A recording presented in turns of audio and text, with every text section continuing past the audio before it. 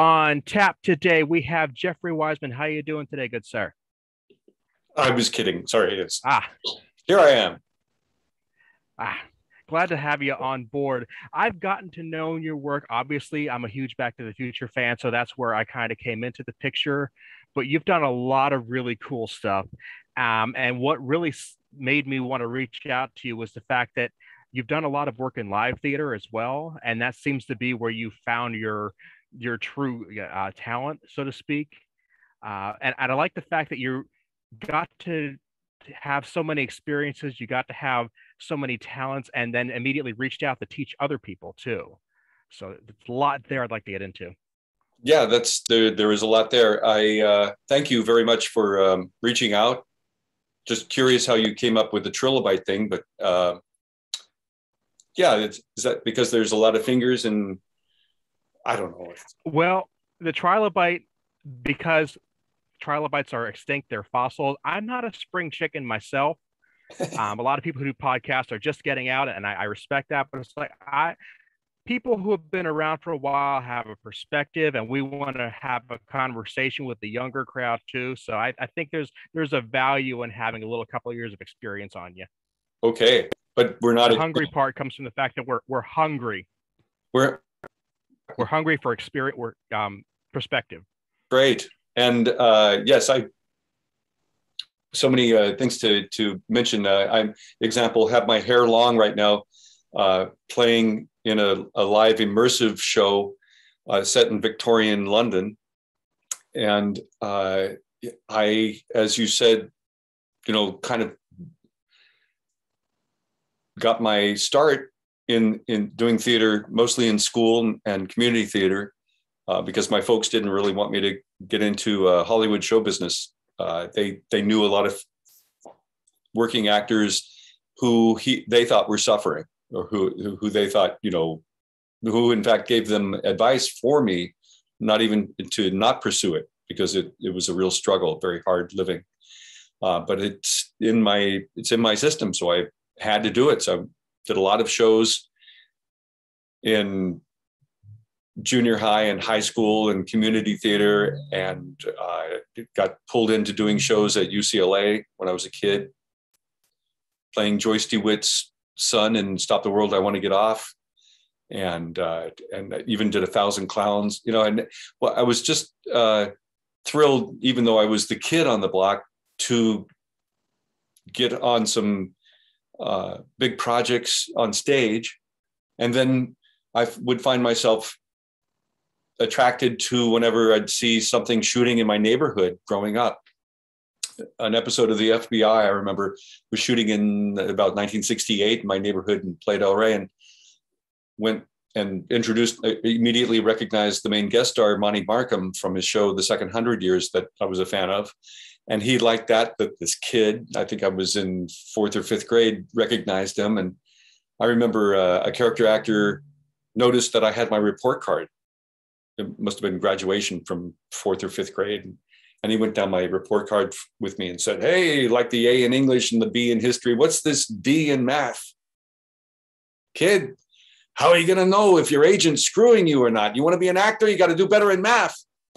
I always had really great luck. I heard when I was in my freshman or sophomore year in high school that Mel Brooks was shooting something in the neighborhood, and walked home instead of taking the bus home. And sure enough, started seeing people walking around the Santa Monica Promenade in Victorian evening wear.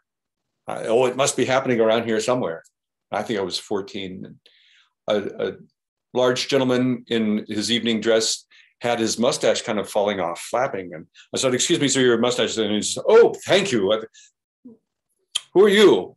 I said, "Well, I'm an actor." He goes, "Oh, yeah, what have you done?" And I started listing off the shows I'd done in school, some Shakespeare and contemporary shows and so on and so forth. And he said, "Really, you're an actor? Is that, you want to meet Mel?" I said, "Yes." "Mel Brooks?" "Yes." He said, "Come with me." And he took me to the set, the Mayfair Music Hall, where they were shooting the Putting on the Ritz number. And the first actor I saw was Marty Feldman in street clothes, and he was wearing a man bag, which I wear a man bag now. And And Peter Boyle was there as the creature, done up in this beautiful green makeup. I said, this is going to look great. And then when it came out in black and white, I was like, oh no. Anyway, I became friends with this gentleman who was a kind of a professional extra. And he took me into meet Mel, and I says, Mel, you want to meet this kid? He does acting. And Mel's running by and said, I've got no time for kids, you know, and went on his way to direct. But it was very cool to make friends with this gentleman. Roy was his name, and he started giving me a call from time to time and would take me onto sets. He was working on a medical center. I went on the medical center set and just hung out for the day at 20th Century Fox. It was so cool, playing around on the sets on the soundstage. He took me up to Will Geer's Theatricum Botanicum and met Will Geer and his family, who I later worked with doing Shakespeare. And as soon as I was out of high school, even though my parents did not want me to get into acting, they saw that I wanted to, and they were going to keep me now from doing it. And I signed up to be, just to get on studio lots and onto sound stages. I signed up to be a background actor and worked on films like FM and The Rose and Sgt. Pepper's Lonely Hearts Club Band and I Want to Hold Your Hand. And ultimately saw that it was really not fulfilling for an actor or a storyteller to kind of wait around all day playing backgammon until you're called on to walk through or do a little bit of business. But I got a little bit more action on Sgt. Pepper's in the scene where I get with a bunch of other people brainwashed by Alice Cooper doing these dance moves, but still, it wasn't rewarding. And I got advice from the artistic director at the Dorothy Chandler Pavilion, who I had auditioned for. I think it was Brighton Beach Memoirs. I had a call back. And he said, you know, you've got talent, but no one's going to take you seriously unless you get some really good training on your resume. And I set my sights to go to the American Conservatory Theater, where I studied, and for my intermediate year towards my MFA, went to San Francisco State. And while going to San Francisco State, I saw a notice that a Hollywood production company was having an open call. And I found myself at this open call and actually landed a screen test for a film that was originally called The Genius. And it had Warren Oates attached at the time, and then he died. And I know they had at one time were pursuing John Lennon, and he left while they're trying to get this film off the ground. And it went into turnaround, where a film loses its backing. United Artists and MGM execs had kind of butted heads over whether or not they were going to do this film. But it eventually got back on track and renamed War Games. And I screen tested with Ali Sheedy the same day that about 5 other guys who came in through their agents, not through the open calls that they had done in 5 cities. And Dana Carvey and Eric Stoltz and a host of really great talented guys all tested that day. And none of us got it. Of course, it went to Matthew Broderick. And the director, who had told my agent, my future agent, that I was his favorite for the role, had got fired, in fact, a couple of weeks into shooting, Martin Brest. And then John Badham stepped in to finish that. But anyway, nonetheless, I got a really good agent out of that. And even though I'd fallen in love with San Francisco Bay Area, I had to move back to LA to be available to go on calls for this agent, and pretty much launched my theatrical film career about 3 months later, co-starring in George Miller's segment, remake of Nightmare at 20,000 Feet with John Lithgow for the Twilight Zone movie.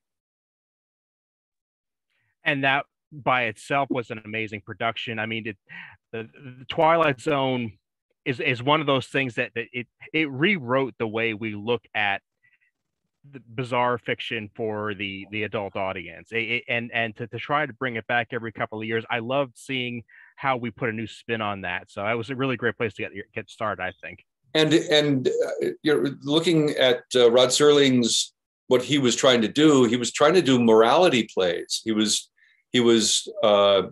very conscious of the human condition and wanted to influence people and have little morality tales. And the only way he could do it really without getting flack was by setting it into a science fiction genre.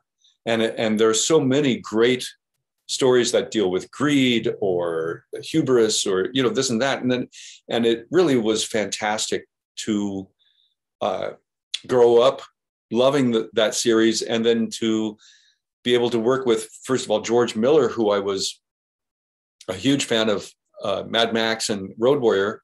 And this was his first Hollywood film. And then I was a big fan of John Lithgow from GARP, and knowing of his stage work and such, and then hitting it off with Donna Dixon very well. And the whole cast was like an ensemble. It was really a thrill to be on that set. And then watching Alan Davio, the cinematographer,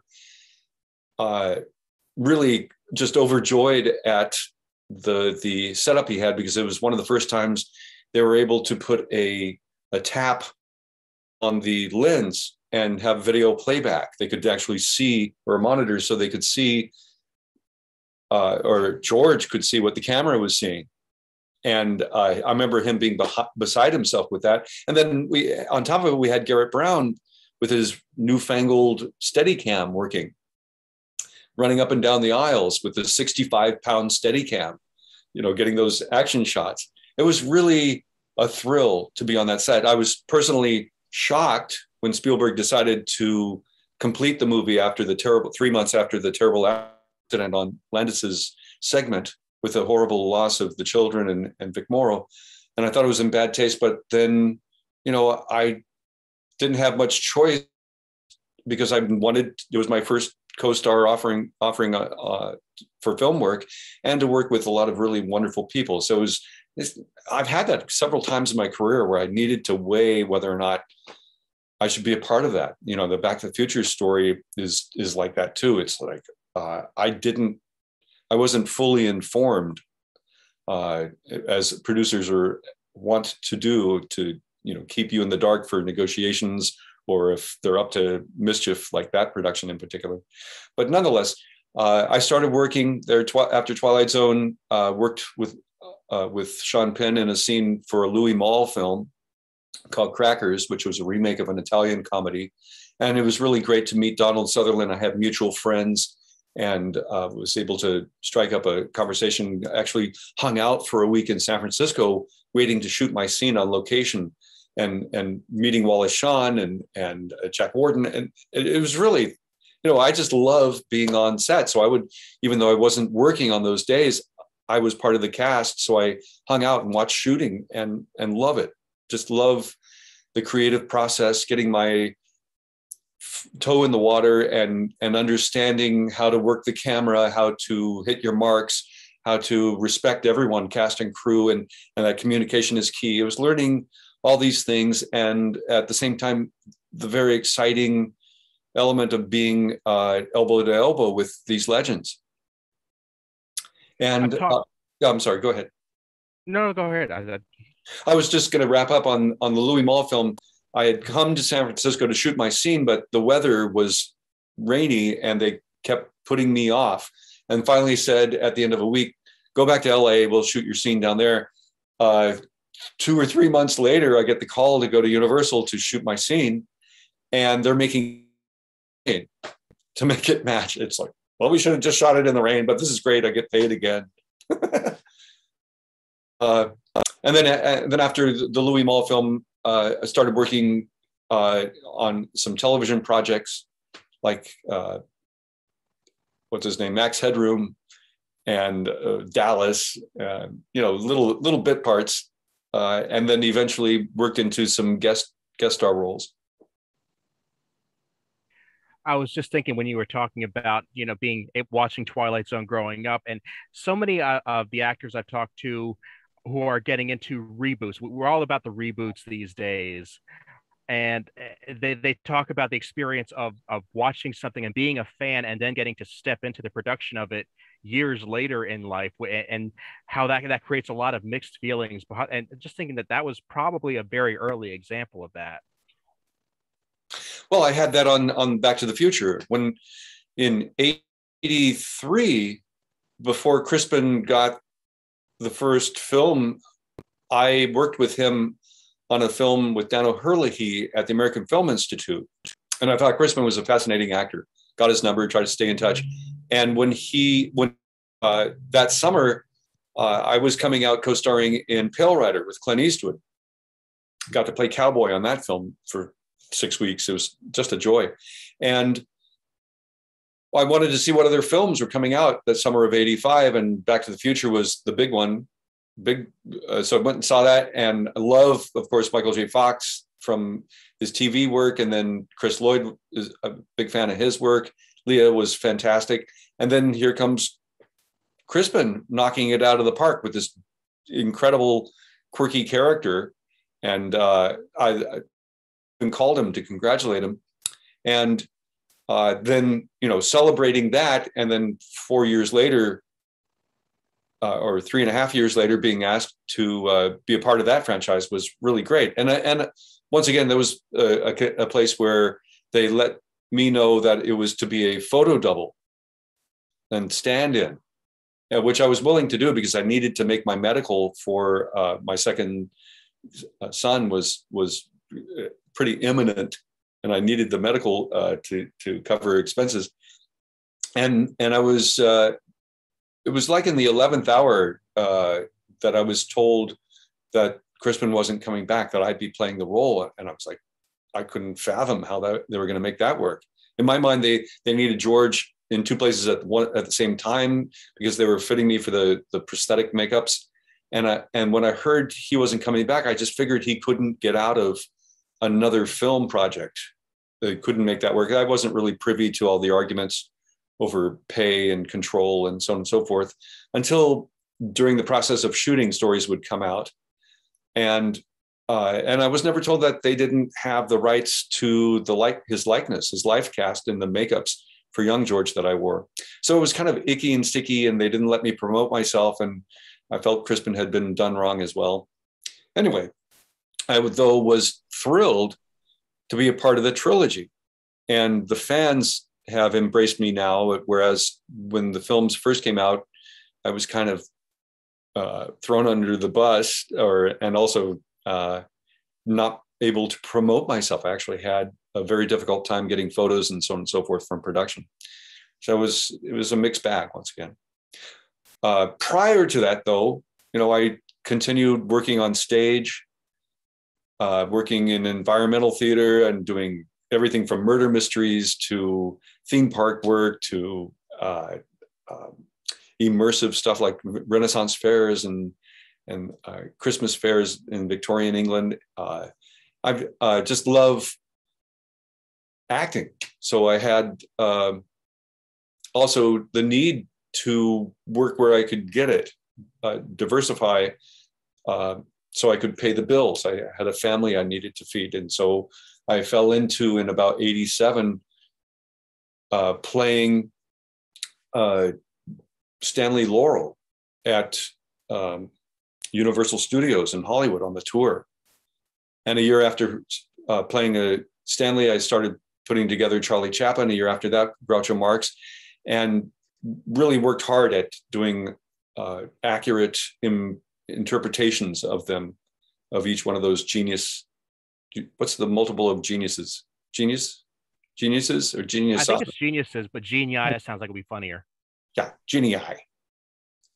And more recently, I have a Three Stooges team where I played Larry Fine, and I've been playing Mark Twain, and just, like I said, diversify, go to where the action is, where I can get the work. The Mark Twain bit was the part that made me say, I got to reach out and talk to this guy. I got to send him an email because I'm a huge fan of Mark Twain's writing. Obviously, far too young to have ever seen him in person, but it's just. I don't know. I'm old enough. I probably could have seen him in person. You passed him in the hallway. He just the wit about him, the way he put his perspective on the world, and the way that even almost 150 years later, you can read what he says and it still makes a heck of a lot of sense. And to be able to wrap that up into a real person today, he's pretty timeless. And I've since the pandemic, have embraced trying to get off the ground a show based on his version of American history. And I found an angle now in that, whether it was the abolition of slavery, whether it was women's suffrage for the right to vote, whether it was his anti-imperialist stance or the rights of animals, all these different very timely questions or topics, he was on usually one side of the question, and it was up to his life experience or one of his relatives, like his wife, beating him over the head until he saw the light, and he would go to the generally right side of a topic. And each segment deals with just that, with him having a change of character, without losing his change. He remained kind of a grump. He was a bit of a grumpy guy, I think, but also had great joys in many different ways. His sarcasm and his humor often comes out of his grumpiness.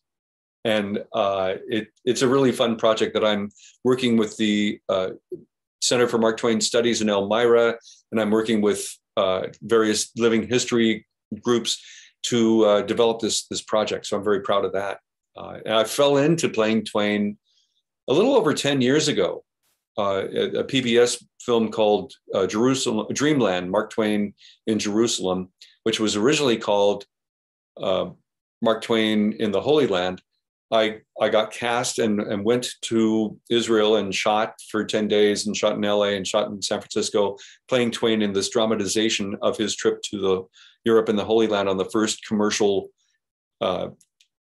cruise line, New York, in 1867.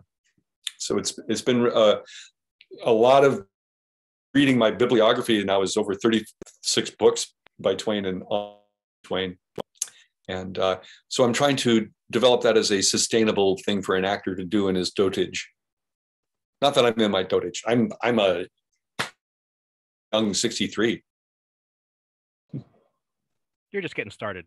Yeah. But when I've read, I mean, I love travel, I love the humor, and I love reading Mark Twain's accounts of his world travels. I remember there was one where he had been gone for so long. He traveled Europe. It might have been the same trip, I'm not sure. But he ends up just making a list of all the American foods he really misses and can't wait to get back to eat. And I can just, that just is, it's such a human moment where it's like, he's so thankful to be able to travel. And he's like, I really just want some mashed potatoes. I really want a good pot roast. That could have been Following the Equator is the story of his world tour. And that is later in his life when he needed to tour to pay off some of his debt, his bankruptcy. You know, he made very poor decisions in his businesses several times, trying to invest too soon in a typesetting machine that he really just kept pumping money into. It lost his wife's fortune and his own fortunes. But that traveling the equator, he saw how the British Empire treated there's members of their kingdom in India and Australia, and he thought he really formed his anti-imperialist stance there, and really spoke out when Roosevelt, in the name of imperialism, went after Puerto Rico and Cuba and the Philippines and all that. So there was real tension between Twain and the United States government there. So there's a lot of richness in his story, and talking about his gastronomic tendencies, he was able to eat 100 oysters in one sitting. Sources say. Yeah, challenge accepted. I'll give it a shot. I've been known to eat a few myself. I like what you do is improvisational. I see you have a background and especially with the characters that you're bringing out, they're also characters that have a history of, quick-witted comedy, slapstick comedy, improv. Thinking back to, I had a lot of people on who have a background in improv as well, most notably Frank Ferrante, who does Groucho Marx. And it's a skill that fascinates me because I have no talent for it whatsoever. I really don't think on my feet in a comedic way at all. Do you think it's an easy tactic to get into? Is it something that comes But naturally? once again, it's a craft. And like any craft, you have to practice. You train in it and you practice. I started very early on improvising in class at school, in grade school, taking the theme of whatever period of history we were studying and would do live broadcasts for my report from that period of history. Or I began doing Renaissance fairs in the early to mid 70s, where you would create a character and a backstory and then improvise in the streets all day. You may have some scripted things and bits. And then Commedia dell'arte, which is 800 years old now, they would take the stock characters that they knew, the relationships of the characters, what animals they were based on, what so on and so forth, the elements of that character, and then to form these scenarios where they would know point A, B, and C where they had to hit, but everything in between was improvised. And I also worked out of university with a bunch of folk after moving back to Los Angeles from San Francisco, others who'd come down and started working with the Groundlings and Second City and other groups. And we'd get together for another night of improv jam, doing Viola Spolin games and doing Keith Johnstone narrative improv. And one group that I had formed came out of, I was in a large group of those jammers called the Comedy Omelet. And when that broke up, I took those who wanted to still play and formed the Flying Penguins. And then the Flying Penguins got absorbed by my friend Dan O'Connor's and the late, great Ellen Idelson's forming of Los Angeles Theater Sports. Out of the ranks, folk like Wayne Brady and Brad Sherwood, a lot of people who really made a huge success in the improv world on television and elsewhere. And I've been very fortunate to work with great improvisers. A lot of those folk from Los Angeles Theater Sports now as Impro do full 2 hour plus shows based on Jane Austen or Tennessee Williams or Twilight Zone. And they do an entire improv show based off one suggestion. And it is because they've been doing it for 30 years. They've honed the craft. I luckily, when playing Stan Laurel or Charlie Chaplin or Groucho Marx, had, of course, those characters well fleshed out and a lot of resource of their lines and bits from their stage and film work.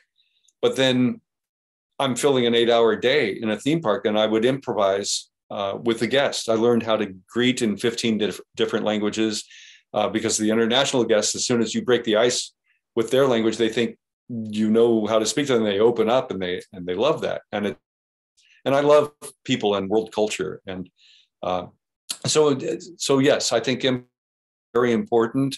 I've used improv on film sets. On Twilight Zone movie, George Miller said, if in rehearsal there's a bit or a line, or come up with it, let's try it. And I came up with a half dozen bits and a half dozen lines. Not all of them made the film, but he's wonderful in that he was a collaborator. Are you hearing me okay? Yes, I am. Good. I got to notice my connection may be a little unstable. I'm a little unstable. I don't know. Well, so far so good here. So on other projects, some projects, the script is set and you have the writer often there. And if any changes are coming, they're going to take care of it, and directors can be very set on what's written on the page, and others, they don't mind collaborating. And if you come up with something that sounds even better than what's in the script, they're happy to do that. On one project I did, I think 30% of my performance was improvised, and it came up with some really lovely things. And it's a cult film now called Corked, in which I play an obsessive compulsive winemaker. And it's sort of a mockumentary on the wine world. Really fun film. Another one called being a lot of fun.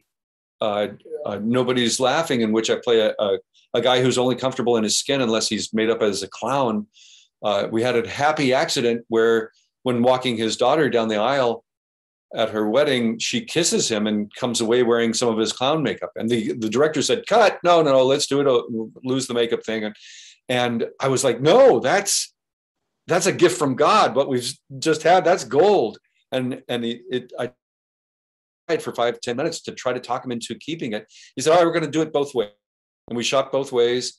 And of course, he kept the version where she comes away wearing the makeup, and even added, when this is the groom comes away wearing the makeup too. It's kind of like a symbolic passing of love from the main character. And it works so beautifully. It was gorgeous in the final cut when they kept that. The creative process. I mean, looking over the Commedia dell'arte, I hope I said that right. My Italian is terrible, but it's the idea of being able to, we have this concept now that everything is either scripted or improv, and being able to blend the two is an art form that I don't think we touch on enough these days. Well, the Commedia, often the troupes were often families of performers and acrobats, and they knew each other's bits and shtick. And you hear that term shtick, that comes from slapstick, the shtick. So if, example, a scenario goes south and someone forgets their line or doesn't do their bit, or they lose the story and they're looking at each other, I don't know what to do, they reach for their slapstick and start beating each other on the butt. And they're not really hitting each other. The slapstick has it's on a hinge and does this. And when I teach Commedia dell'arte, the students love it. I teach them how to use it without, first of all, you could pinch your own self in the hinge if you're not careful, and you hurt someone if you're not stopping short of their butt or wherever you're hitting them with the slapstick. So it's an agreed upon activity like fight choreography. It's a dance, and it's joyous fun.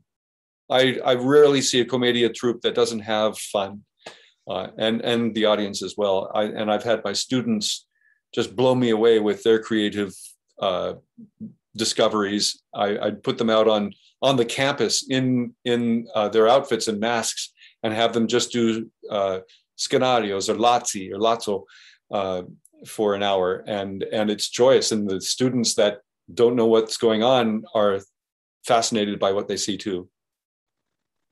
It's like any good writer will tell you that once you define a character enough and you define what their motivations are and you put them up against another character, it almost starts to resolve itself. The drama starts to take place because you've done the job of setting up what that person's there for. Yes, if you know your character well. I had numerous wonderful things happen on sets that I did not plan for, but I knew the character well. I knew that I needed to be open to the possibilities. If I can be moved by what another character is doing to me, or the circumstances is me, I'm open to it. That I'm the paintbrush, and I need to be open to the possibilities. If I miss a color or an opportunity, I'll beg the director for another chance. On one film, low budget India did a few years ago with Vernon George Wells, in fact, was in the cast. He was in Mad Max, Road Warrior. And in this scene, my character is an epileptic who's depressed, to a widower who's protecting an abused adolescent girl who's being abused by the local gang, and in the foster care system by her foster parents. Her foster father is molesting her, and my character is sort of like her saving angel. But because of the pressure of the character that Vernon George Wells plays, and the others that play this character's friends, say it doesn't look right. This little girl is going to your apartment. You're going to get arrested for statutory or whatever you're being accused. And he literally has to push her against his own heart out of his life. And when he gets his key back and sends her away sort of coldly, and that door shuts, I flew back. As the character, I flew back and had a grand mal seizure. And luckily, the director, who was also working the camera for that on handheld, followed me. And it's one of the more potent moments in the movie where I'm having this seizure, and stayed with me. It wasn't in the script, but it was right. It just seemed so right. because he, early on in the film, he has a grand mal seizure in the script. And it's during a lovemaking scene where he's actually fantasizing about his wife, but she's died. And he has a seizure while making love to this prostitute. It was a very heavy scene too. It was a very heavy movie called Savior of None, which I think is still streaming on Amazon. So this is something I put together to show at various fan cons and such. There I am as a kid doing Blithe Spirit in junior high. And, I couldn't stop. Once I started working on stage, I just didn't stop. This is from Twilight Zone movie. There's the cast and with Donna Dixon. Hey, Aaron, I just decided to show the slideshow. This is from Johnny Dangerously with Michael Keaton, and this from Pale Rider. I love Johnny Dangerously so much. That movie is, if you are a fan of parody and you haven't seen it, you are doing yourself a disservice. Did you know it was originally a musical? I believe it. I didn't know that, but I believe it. They showed all the musical numbers at the wrap party, and a lot of people were flat, or it just wasn't working. I can see why they took everything but Mary Lou Henner's musical number out. Here I am as Screech's guru on Saved by the Bell, the high geek. God rest Dustin. Mike Mills there touching me up as the old George makeup. Mike Mills was a foreman on Beetlejuice.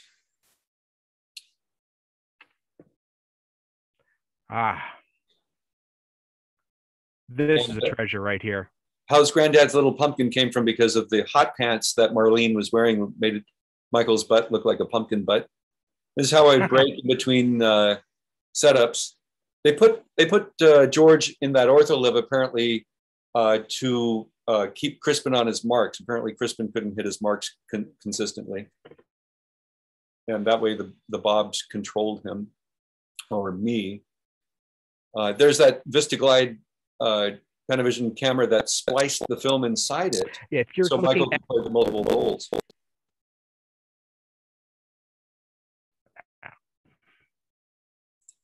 And for the famous spin your axis for pizza, it was all cut, but it's in the bonus material if you want to see some more comedy that I got to do. The bits I did, like eating a banana upside down, it was all improvised. It would take most of George's lines away to give them to Michael or Leah. And I was like, you guys, I can act, I can deliver a line. And here's that young George makeup that Crispin sued over. Mm-hmm.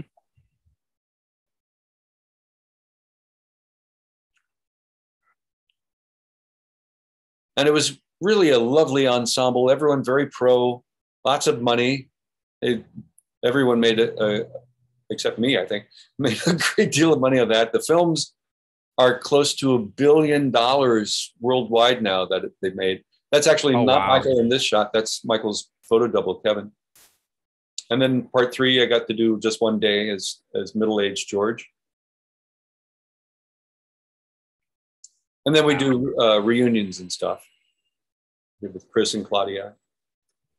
I have seen some of those conventions mentioned, and I would love to be at one of these days. And this was at a DeLorean car show. And this was from the very first reunion where Michael showed up unannounced. Well, Jeffrey, I'm having some bandwidth issues here, and I think you mentioned yours as well. So why don't we go ahead and quit while we're ahead here? Well, I kept it going. The recording should still be happening.